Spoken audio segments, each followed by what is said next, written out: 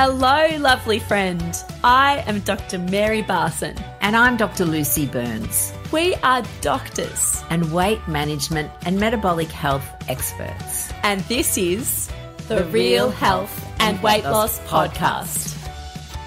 Hello, lovely listeners. Dr. Mary here. And I am thrilled today to be joined by our wonderful guest, Filipa Bellette, for this episode of Real Health and Weight Loss.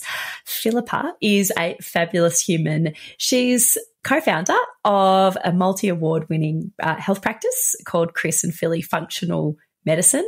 She's an accredited nutritionist, functional medicine practitioner. That's something I am as well. And she's a coach and trauma therapist. She's a PhD scholar as well. And she is the author of a fabulous new book that has just come out called Ending Body Burnout. And we're going to talk a lot more about body burnout, weight gain and emotional eating during this fabulous podcast. So she works with her husband, Chris Bellette, and together they've helped over 2,000 burnt out people reclaim their health.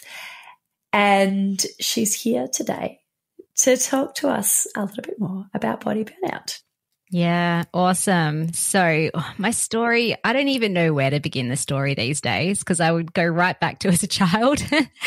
But definitely after I had my first babies, so my oldest is now 11, there were definitely signs that my health was on the rocks before having kids, but it was almost like the last straw on the camel's back when I had my first baby.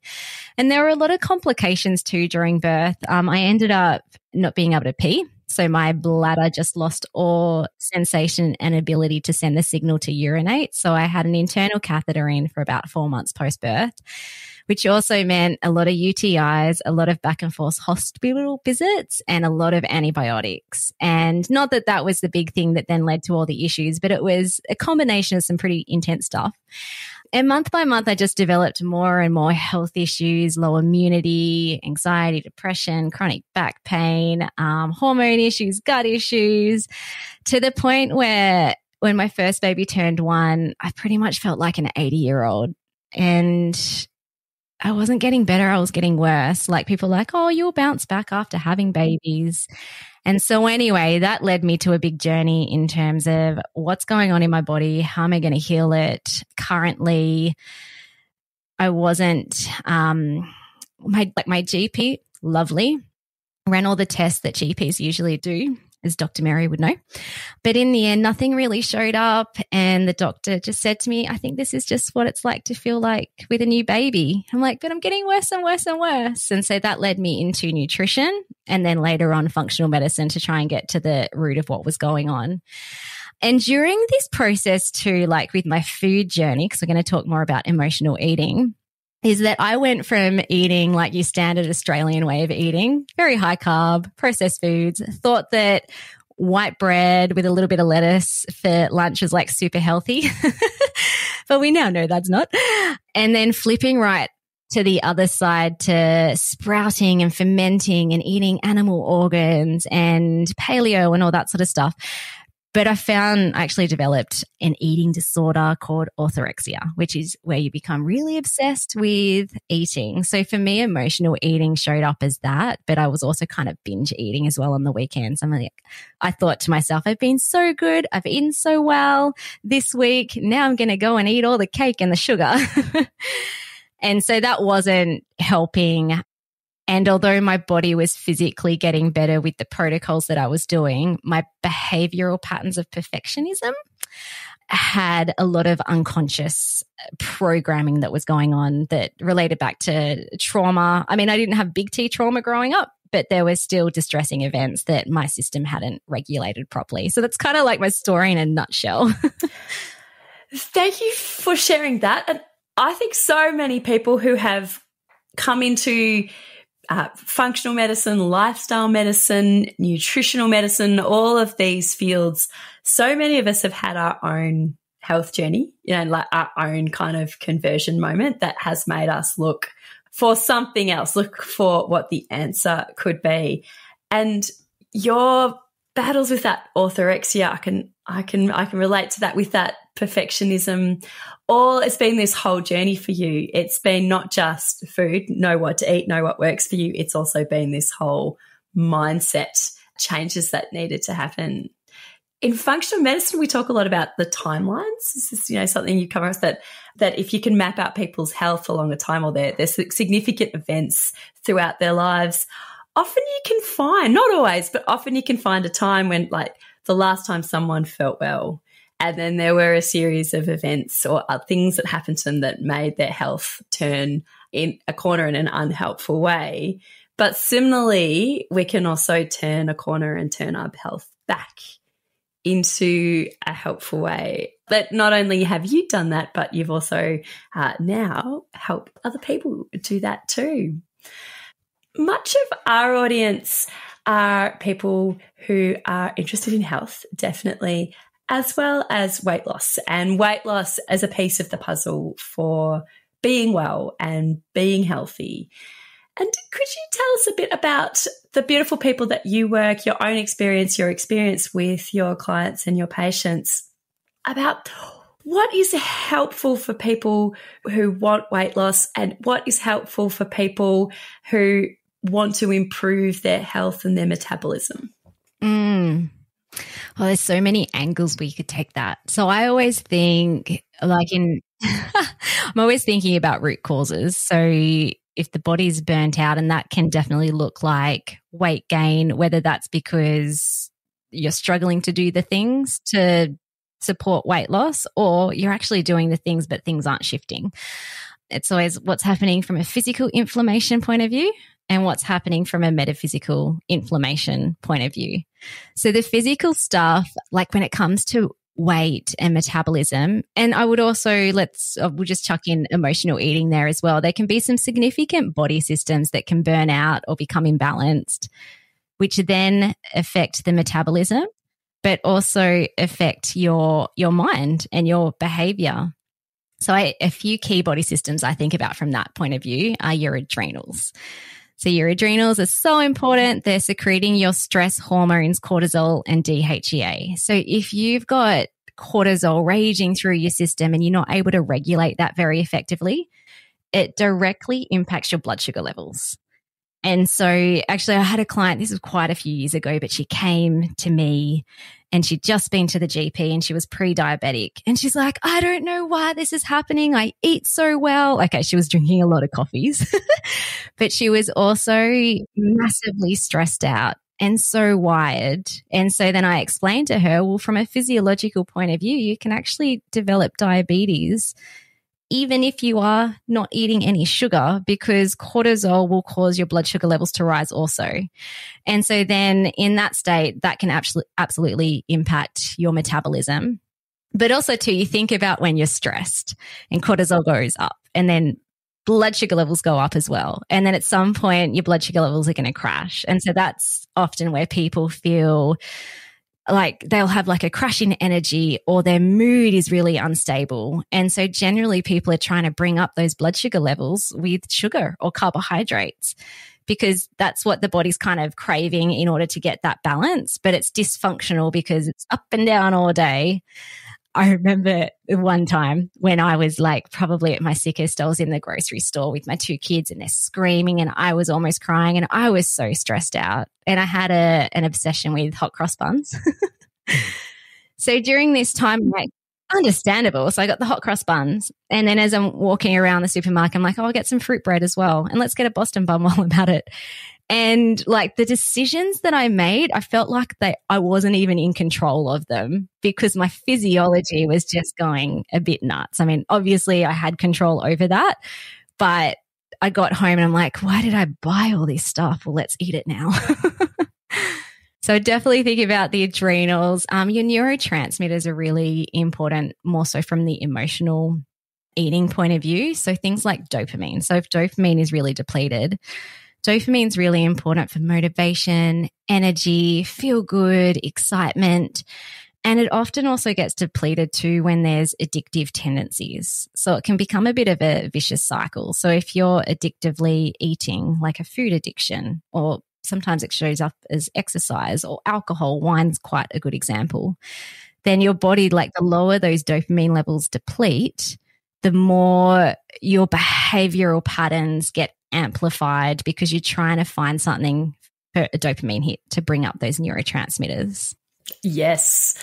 And, food can be so addictive, particularly processed foods, that is essentially designed in labs by food scientists to hijack that reward system in our brain, to give us the maximum amount of dopamine and essentially to be addictive and to be hard to regulate.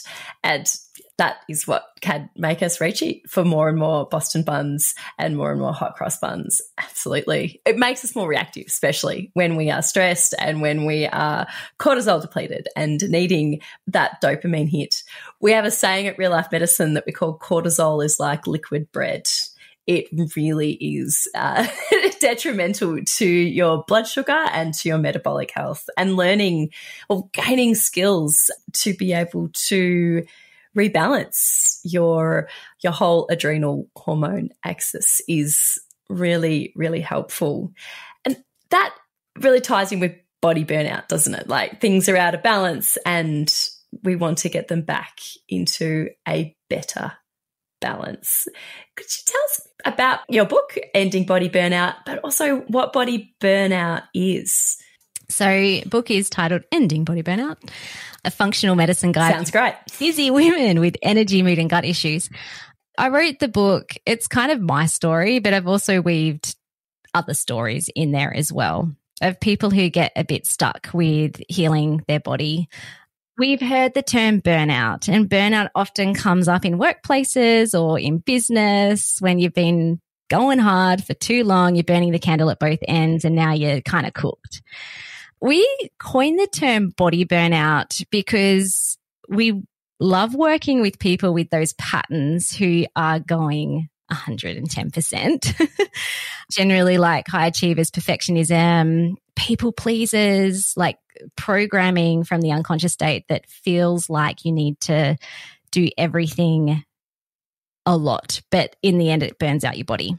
And so body burnout is, well, essentially when you're running those programs or patterns of behavior, then your body systems literally burn out. So your adrenals or your cortisol over time will burn out. So will your neurotransmitters, even within your gut lining. So the condition called leaky gut, even your gut lining kind of gets burnt out because when you're in a stress state, you start eating away at muscle tissue, and that can literally lead to leaky gut, which is a really inflammatory condition. Detox pathways. So when you're under stress and you're running busy patterns, you burn through so many nutrients. And so then that can impact even things like your detox system, which is really important for weight loss because fat burning takes place last in the liver. And so, so that's what body burnout is in terms of how we've coined it. And then in order to heal from that, well, there's 4 steps. So first of all, like I always believe you can't have physical symptoms without there being some sort of physical imbalance.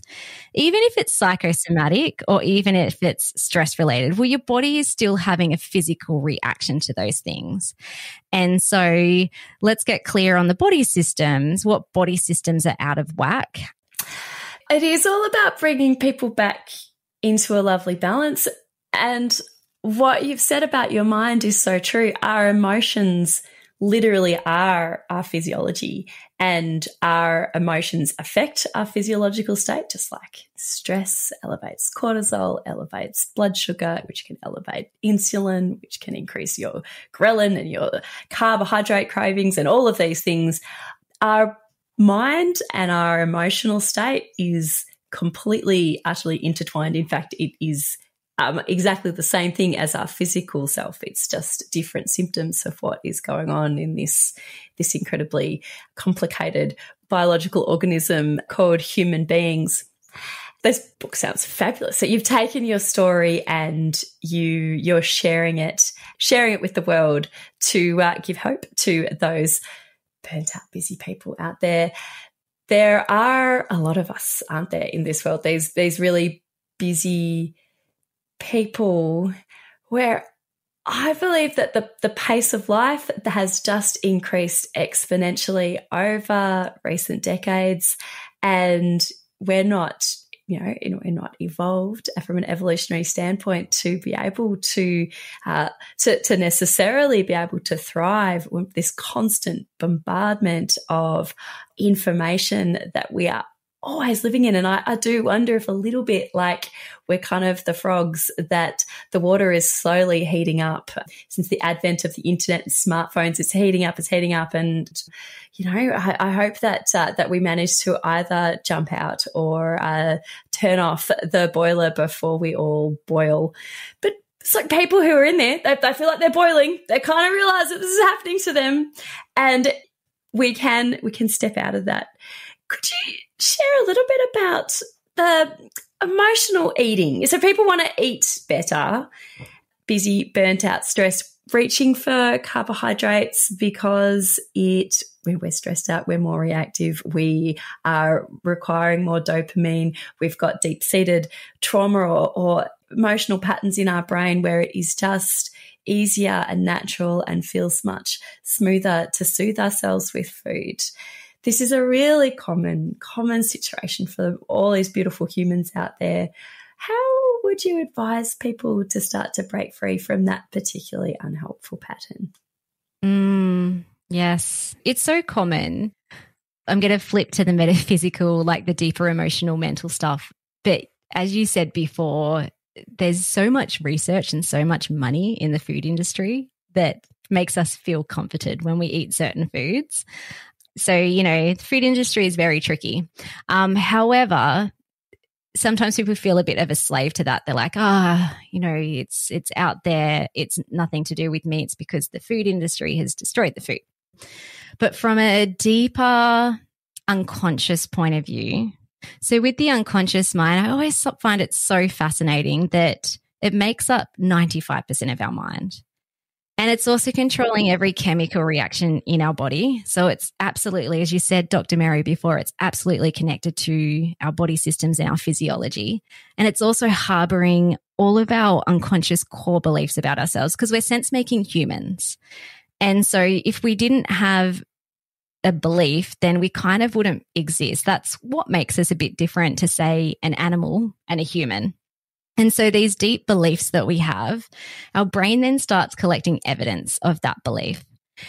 So this can show up in emotional eating in a few ways. So at the very deep core of it is there's generally always deeper core unconscious beliefs that you have about yourself. So it might be something like, I'm not worthy, or I'm not good enough, or I'm broken, or I'm weak or incapable. And so then you can see how that could directly impact your eating patterns. And so I think about the beliefs as the machine that drives everything. So if you're feeling like you have the best of intentions to eat well, but far out every day you self-sabotage again. It's like eating the chocolate, the chips, whatever it is, the cake.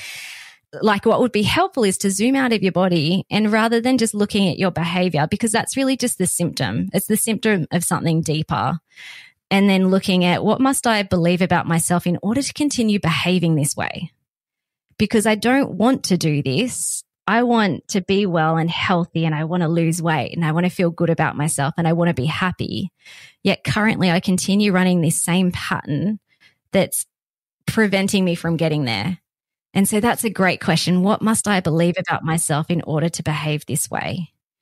And so then as you start unlocking that stuff, it makes complete sense that you're self-sabotaging. It's like, well, if I have a deep core belief that I'm unlovable, then how the heck am I supposed to love myself? Or if I'm unworthy of health or anything else, then who am I to eat well and look after my health? If I'm weak or incapable, then yeah, of course, I'm just going to keep stuffing up. I'm never going to get there.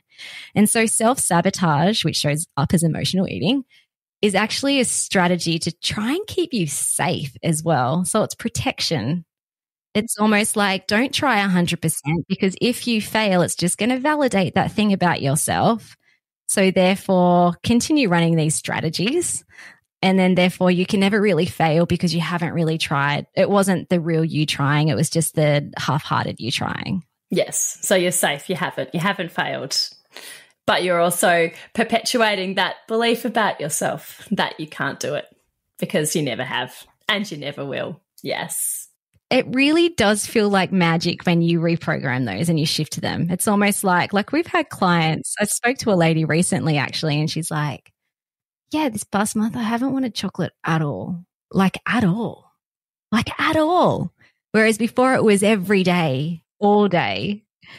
And she's like, how did that happen? It's like, well, you changed the beliefs, which change everything else. That's pretty powerful.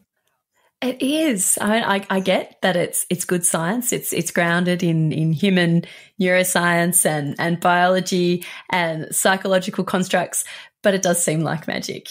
I also love that so many people would come at that problem. I'm eating chocolate every day. Purely, a lot of people would, and there's nothing inherently wrong with this, but they would come at it from, I want to lose weight. That is it. You know, I'm unhappy being in this heavier body. I just need to lose weight. And, you know, forcing yourself to not eat the chocolate, that's like an action that you can take. But if there are all of these other things going on that are perpetuating the chocolate eating, for example, that it's going to be extremely difficult and probably impossible to sort of stop in a sustainable way without addressing all of this underlying stuff. But the beautiful thing is if you address what's underlying all of this, not only do you eat less chocolate and lose some weight, which is awesome, but your life is so much better. Your health is so much better. Your wellness is so much better, and you can rebalance yourself in so many ways. Trauma is another big one too. And the beliefs are entwined in that as well. Like if there's distressing events where you really haven't felt safe or you've been emotional neglect is a huge one. There was a pattern of emotional neglect in your childhood or even adulthood, then if that's not switched off, and trauma is kind of like just a broken videotape loop that goes round and round in the unconscious state. So rather than it being stored in hippocampus's memory, it gets kind of stuck in your unconscious state as if it's happening now. And so therefore, even if you do have now a loving family or people around you, your unconscious state, which controls you because it's 95% of your mind, never quite feels like that. And so then that's where people then are reaching for those comfort foods as a form of trying to address the issue when it ends up just being a Band-Aid approach or a strategy, a coping strategy. Yeah, it's perfectly fine as a coping strategy. I mean, like I said, you're not going out murdering people. If you're using food or alcohol to cope, it doesn't make you a bad person, but it could be unhelpful. It really could be unhelpful for your health and your wellness. It is well established that obesity, I hate that word, but it's used in the scientific literature, obesity is a trauma response. So obesity is a common symptom of significant psychological trauma, as you have discussed. If you've got trauma, psychological trauma, it is entirely possible to reprocess those memories in your brain and to rehouse them essentially in more appropriate places. That's often best done with a skilled therapist, and it can often happen more quickly than people might believe. And that I really do believe is an incredibly important part of getting yourself into a nice, lovely balance as well. Yes. Yeah, yeah. And because it's unconscious too, and not to say that talk therapy or cognitive behavioral therapy doesn't work, because, I mean, there's plenty of studies that show that it does. But as you said, it can actually be a lot quicker. I use a specific modality called TRTP trauma therapy, which literally in 2 weeks. Have you heard of that? Oh, yeah, absolutely. Yeah, the Richardson trauma process. I'm familiar with that. Yeah. I don't do it myself, but I do know people who do.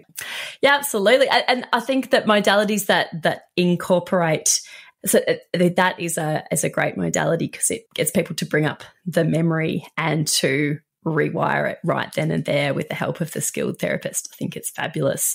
Also things like EMDR, which is when you bring up the memory in a safe, supported way, you're moving your eyes or your body, it rehouses the components of your brain. And parts therapy, yes. So absolutely, yeah. It does not just need to be talking therapy.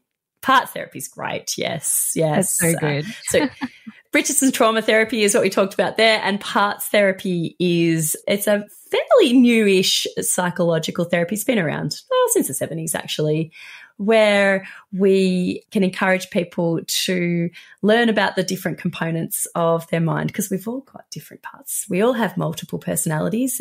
That doesn't mean we have multiple personality disorder, but we've got parts of our brain that want to protect us, parts that want to run and hide, parts that want to attack other people to keep us safe. And you can learn to know them and listen to them and let them feel safe and loved. And it is a way that can really quickly help with trauma, as can tapping, emotional freedom technique. That's another technique that we teach our beautiful members a lot as well.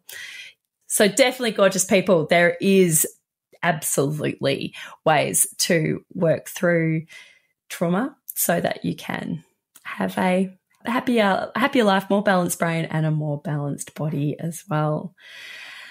So lovely, Filippa, you're out there, you've written this book, which is fabulous. Could you tell me what is like your big vision for this book? What is it that you want to create for the world? What I find, so I studied and practiced functional medicine for a good while before starting to look into more of the metaphysical side of things. And I found that while the strategies and resources are great, it wasn't quite cutting it. Like it's known as root cause medicine, but it kind of only stopped at, as you said, sort of like the trunk or maybe even the branches. And so I created the book with that in mind, that I wanted to even just revolutionize the way that functional medicine is practiced, and healthcare in general as well, in that when someone has a physical symptom, whether that's energy, mood, even like obesity, whatever it is, that we look beyond just treating the body physically, because we're not just a physical body, we're an emotional, mental, unconscious, energetic, spiritual body. And also just a way too that everyone has access to that. Like a book is not a very expensive way of doing the work. So you don't have to spend hundreds and thousands of dollars. There's so many great resources, and I'm not just talking about my book, but lots of other resources that if you're feeling a bit stuck and you don't know which way to go, there's so many great processes, methods, very like thought out, intelligent ways of working through an issue. And so I just wanted, I can only work with so many from like a one-on-one point of view. And I wanted that to be available to the world. I love it. I do. How could people get their hands on this book if they would like to? Yeah, awesome. So, currently we are, by the time that this is released, it will be available in a lot of places. So definitely you can get it from my website, www.chrisandfilly.fm/book.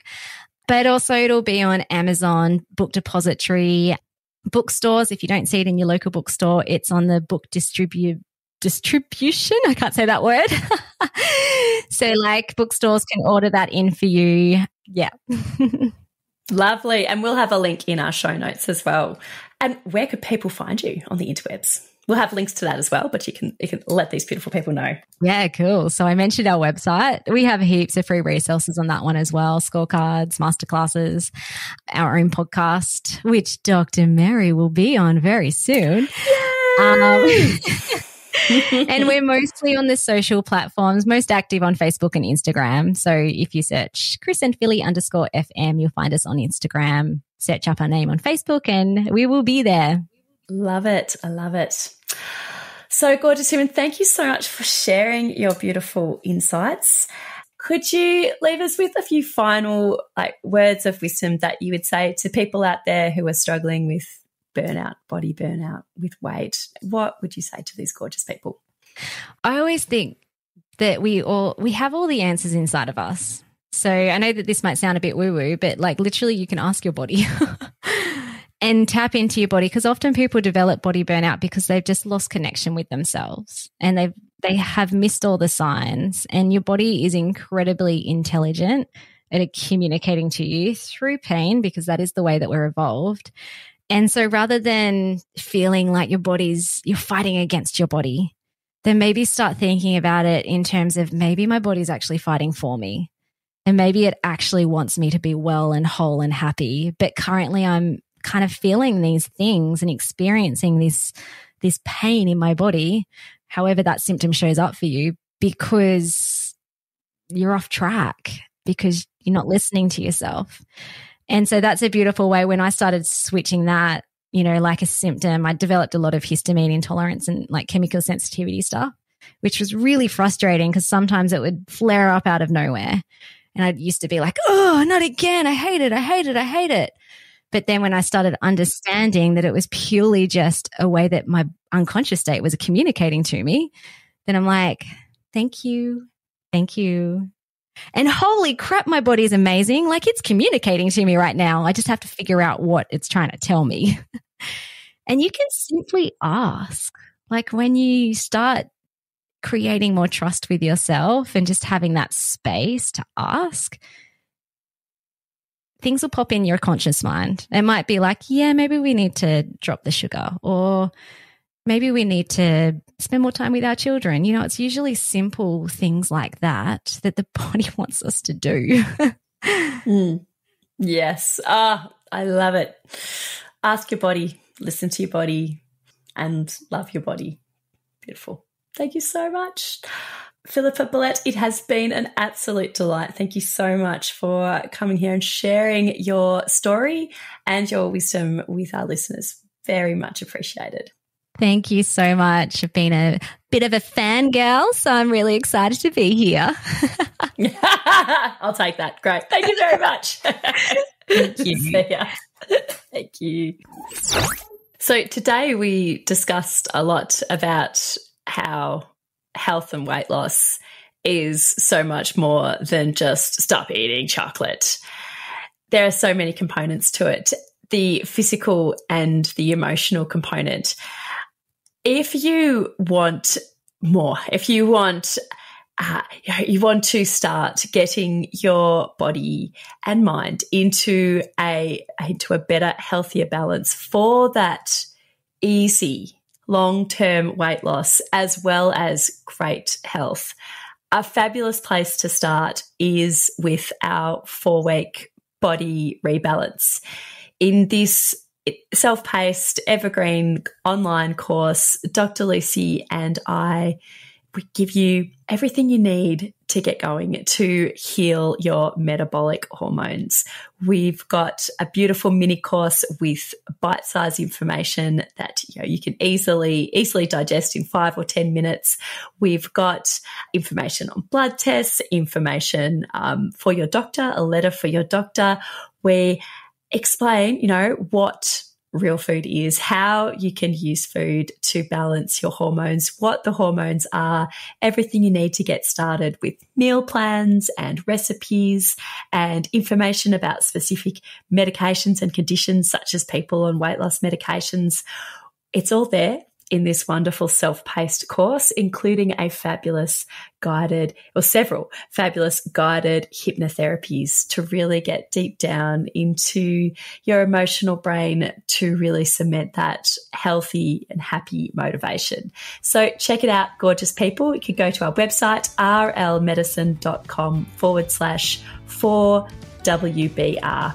The 4-week Body Rebalance, and the link will be in the notes, as well as a link to Filippa's fabulous book. The information shared on the Real Health and Weight Loss podcast, including show notes and links, provides general information only. It is not a substitute, nor is it intended to provide individualized medical advice, diagnosis, or treatment, nor can it be construed as such. Please consult your doctor for any medical concerns.